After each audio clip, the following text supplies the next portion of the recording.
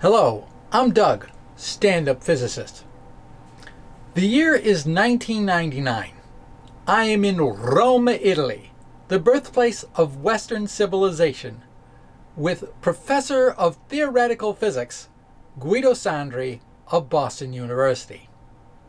We are there for the second meeting of the Quaternionic Structures in Mathematics and Physics. There will be no third meeting. Guido was the happiest man I'd ever known, my Italian antidepressant. Still the only person ever with tenure to meet with me regularly over a few years. He loved art and food, but most of all, mathematical physics. He thought something could be done with quaternions. Now, if you don't know, quaternions are like numbers you do know. They can be added, subtracted, multiplied, and divided. They are different from numbers that you know because they have 4 parts. 1 for time and 3 others for space. I prefer these days to call them space-time numbers to highlight what I think is their role, to represent events in space-time. I lived in Boston then, maybe 2 miles from Guido's office, and I owned quaternions.com since 1997.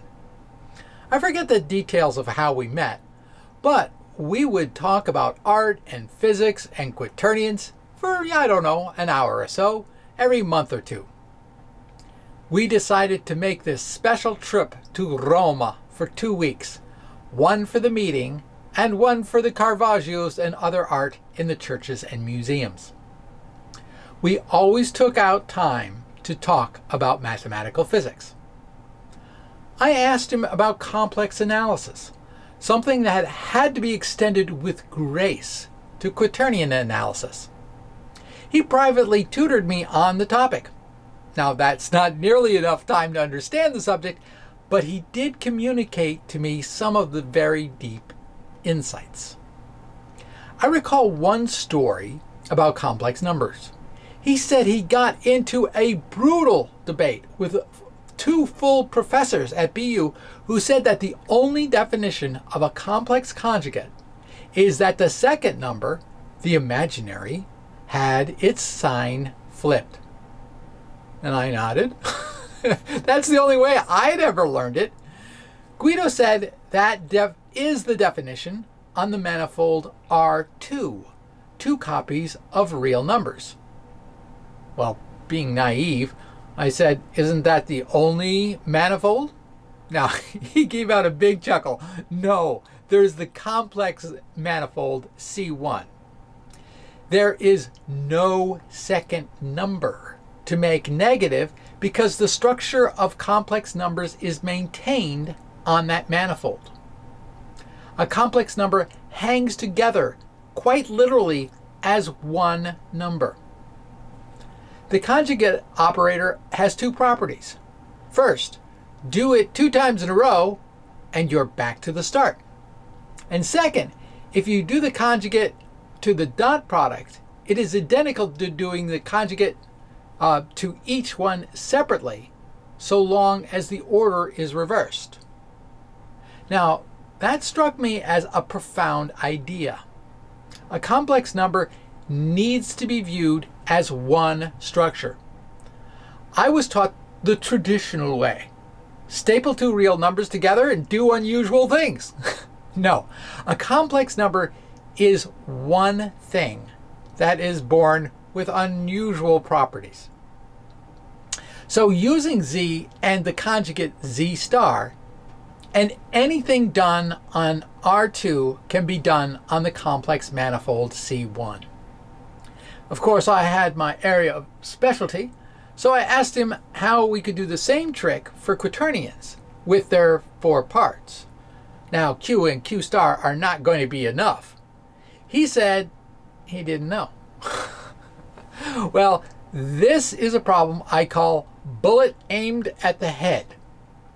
If there wasn't a way to do everything possible on the R4 manifold, 4 copies of the real numbers, Also on the spacetime manifold H1, where there was just one quaternion hanging together with all of its structure, then the entire research project takes a bullet to the head, and I would have to report the failure. It was time to do a calculation. Now, how could I do a variation on the conjugate? What happened if I pre and post multiply by a factor of I? So it goes I, Q, I star.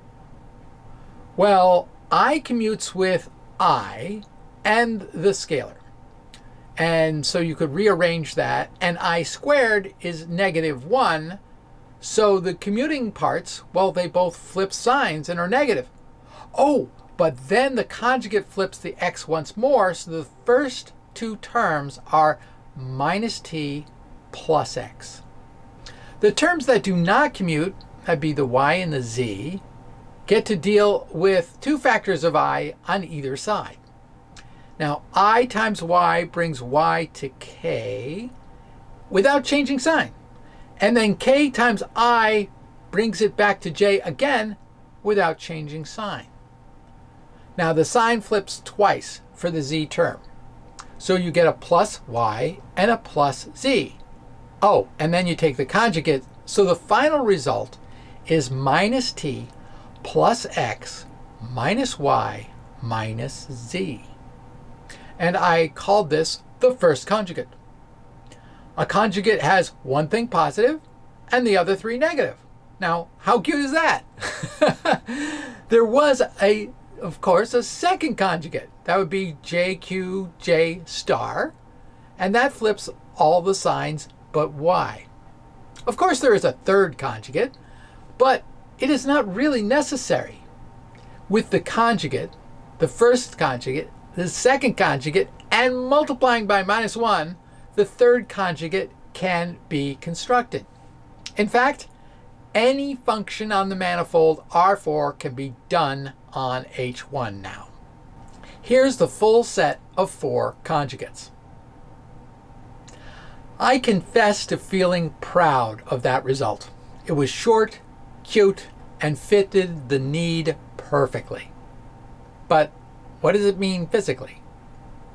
Well, these are space-time operations, so we do have to think about time. Time is ignored in discussions of rotations and reflections. It is always presented all about space, space, space. Yet every transformation in space-time uses up some time.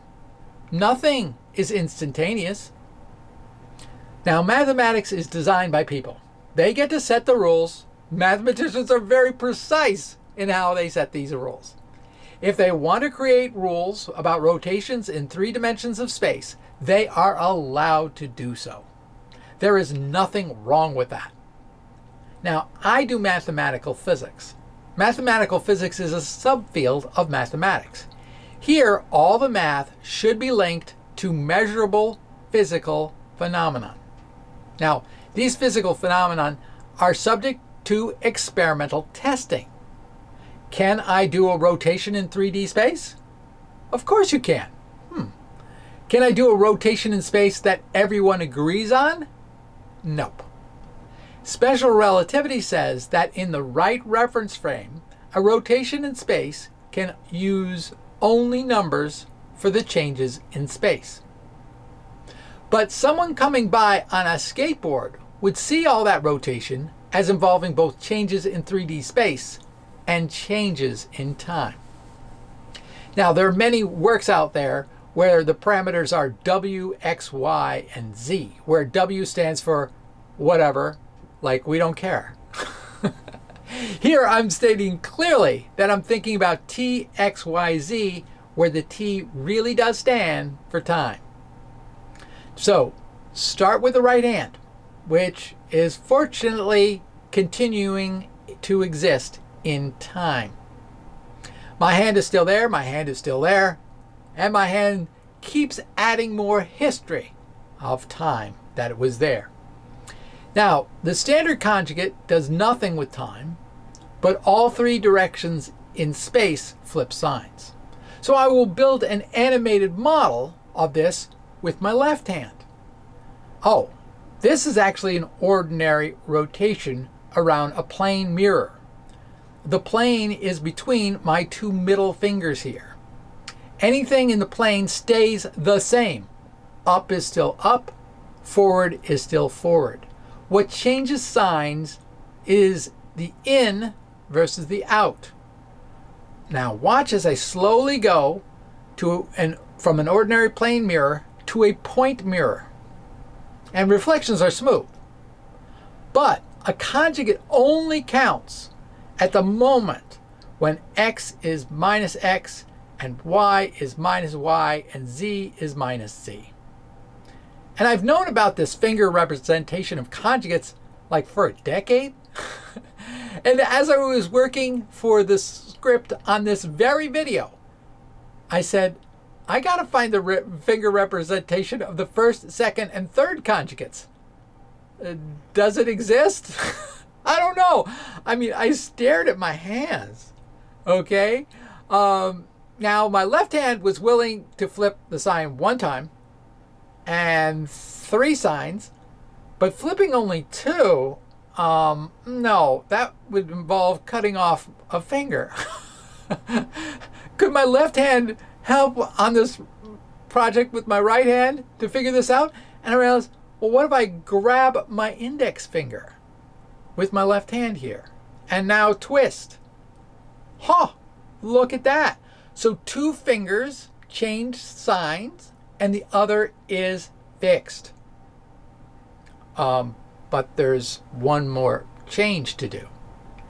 Time changes sign. And what does a time reversal look like? Well, if there's a start state and an end state, and that means that you would go from the end state to the start state. So a combination of 2 spatial flips and a time reversal brings you right back to the start. And look, I have other fingers that I can do exactly the same sort of thing. 2 spatial flips and a time reversal, and that brings us back to the start. Notice I really only use my right hand for this one. That's kind of interesting. Now, symmetries are one of the most important things to understand in fundamental physics, based on Noether's theorem, which connects symmetries to conservation laws. Symmetries by time translation are also about conservation of energy. Symmetries under spatial translation is linear momentum conservation, and symmetries under rotation is angular momentum conservation. So, what known conservation laws are related to this family of discrete conjugate symmetries? The position in space changes, just like what happens with rotations. But the sign flips are exact, so this is a discrete symmetry. I think the conjugate is the symmetry for integer angular momentum in quantum mechanics, also known as spin. It is like a rotation, but it is necessarily discrete. Photons have spin 1 symmetry, and that is related to the conjugate. There is another kind of spin in quantum mechanics, half-integer spin. And I think the first and second conjugates are the symmetries underlying half-integer conservation laws. Now, Noether's theorem arises in a very technical context. Symmetries in a Lagrangian when using the calculation of variations to derive field equations. Well, I've been able to derive the 4 Maxwell equations using real-valued space-time number derivatives, potentials, and current densities. I have taken that derivation and then used the conjugate on the derivative, the potential, and the current density, and nothing changed. The 4 Maxwell equations returned exactly as before. Now, the first and second conjugates can also work in the derivation of the 4 Maxwell equations if the definition of the electric and magnetic field in terms of changing potentials are changed. And that's kind of interesting. I think Guido would be beaming at this result if it really pans out.